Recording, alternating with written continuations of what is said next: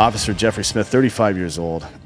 He had been a member of the Metro Police for 12 years before the riot.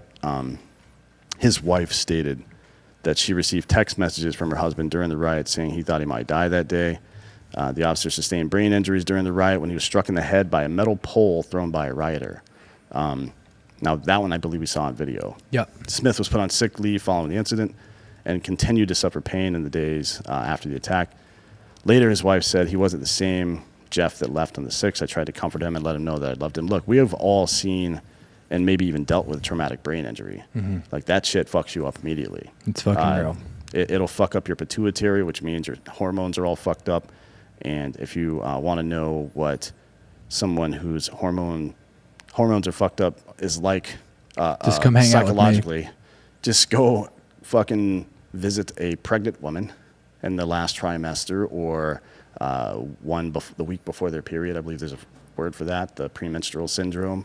It's PMS, called Pack My Suitcase Week. Yeah, it is. Like, when your hormones get fucked up, you have severe psychological issues. January 15th, he was found dead from an apparent suicide the day he was scheduled to return to duty. It seemed like it would probably just be too much for him at that point.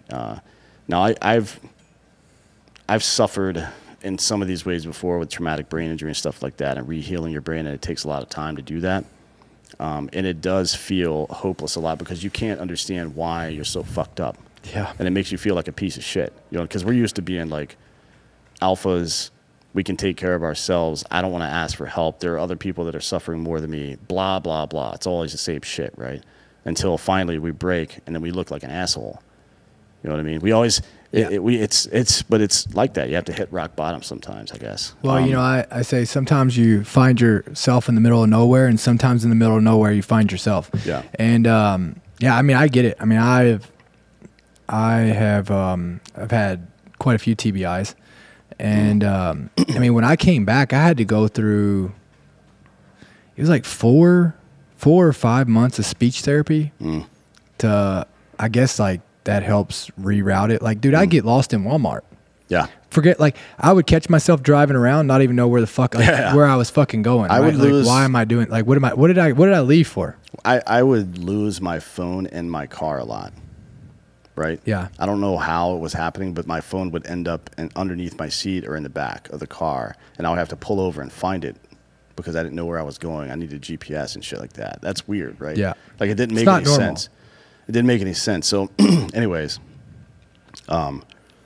the Smith family's attorney says that claims the suicide may have been influenced by the brain trauma caused by the injuries. Of course they were. I mean, that's how that fucking works. That's how that goes. His wife, Erin, is pushing for city officials to recognize his death as line of duty also. So all of these officers that they were able to parade on stage, they gave them medals of valor, right? But the ones that killed themselves can't even get designated as in the line of duty deaths. Are you fucking kidding me? But they're using them. Well, now they are in the media. But the families still haven't been taken care of yet. Yeah. 6 months after the fact. Jeff McGill, the founder of Blue Help, a nonprofit outreach group for people affected by officer suicides, explained the significance of classifying the death as in the line of duty with the following statement. The significance of the line of duty death is that Miss Smith is now left where Officer Smith was the primary breadwinner. If it is not a line of duty death, she will receive a lump sum payment of a very small amount of money, which is not sufficient as a savings mechanism. But it's also not appropriate under the facts and circumstances. So, again, I go back to this. What difference does it make how the person died if it was connected to their service?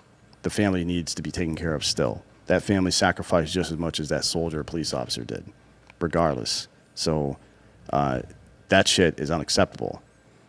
But that's what we're talking about, right? It's not just about, excuse me, it's not just about the suicides themselves or the riot itself or any of that stuff.